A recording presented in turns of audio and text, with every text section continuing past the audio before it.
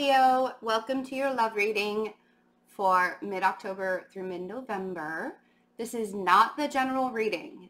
The general reading, if you missed the October general reading, check out the playlist for Leo. It will be there. This is your love reading, and there is an extended. So what we're going to do is look into your energy with oracle cards and just kind of get an overall advice where you are for mid-October to mid-November, and we will clarify your energy with some tarot. If you would like the extended, where we look deeper into your energy, get more advice on what to do in relationships and love, and we will also look into the other person's energy that you're bringing into the reading, you can check the description box. You can get it on Patreon, where you also get exclusive twin flame readings and the weekly meditations, or you can go to my website and order them individually or as a playlist. So, Leo, let's see what's going on in your energy. Okay, very interesting. Seek the truth. This is the Seven of Swords in the traditional tarot. So, do you feel like you're being lied to in some way? Or, yeah, I feel like you think that somebody is telling you a false truth or something like that. Oh, I was going to say, if you guys haven't watched the daily readings, you'll get most of the updates for the channel during the daily readings, and you get an energy update in the daily readings. So check those out. Maybe you'll find some truth in those too. I don't know. I feel like you guys are looking for some kind of truth. And whether that is a truth within yourself or a truth from somebody else, I think you are, in this, it could be that you're searching for an apology even, or maybe you feel like you need to apologize to somebody. But let's see. Let's get some more cards. Oh, there we go. As I'm saying it, everything is flying out.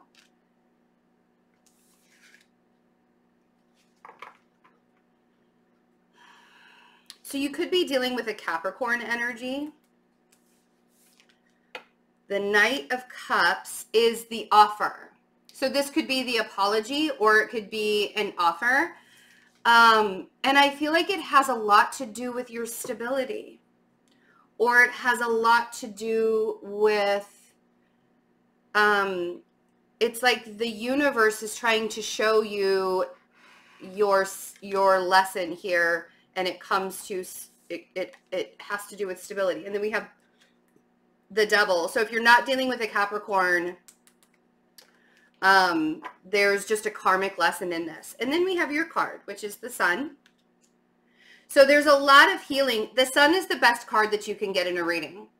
So, and obviously it will determine on what we get when we clarify the Sun in the extended, but the fact that you have the Sun here is really showing that a lot of things are healing right now. And it could be that whatever truth you're trying to find is that karmic lesson that you're having to learn, but it's going to lead you to stability, right? So, for example, if the truth is that you have to leave a relationship, or you have to leave somebody behind, or something like that, it's a lesson that you're learning karmically, but it will ultimately lead you to your stability. So I feel like there's some kind of emotional, you could also be dealing with a water sign since we have the Knight of Cups over here. But I feel like you're having a lot of emotions about this, and I understand why. You know, when we are not in alignment, when we're not in alignment with our personal truth and feeling good about ourselves on a daily basis, we can be triggered by other people very easily, but we're triggered by other people in order to heal ourselves. So the other cards that came out, so we have the Star and we have the Three of Cups. And I don't typically go to third-party situation with the Three of Cups, but it depends on what's around the card, right? That's how I determine, that's the feeling that I get. And when the cards fall out, the first gut instinct that I have with this card or with any of the cards, that's what I'm going to come out and say. And I feel like you're dealing with too many people. I feel like there are too many, whether it's on your side or whether it's on somebody else's side. Somebody is learning a very valuable lesson in juggling or hoarding individual. I feel like somebody's hoarding somebody else. The Ace of Pentacles is a gift from the universe. And I feel like this gift is being offered to you. This gift of stability is being offered to you. Whether it's being said in a conversation, whether you're having an aha moment, whether you're driving down the road and you actually see a sign that's going to bring you some kind of stability and you're like, oh my gosh, this is amazing. I don't care how it shows up, but that gift that's being offered to you by the universe right now, it should not be ignored. There's something about this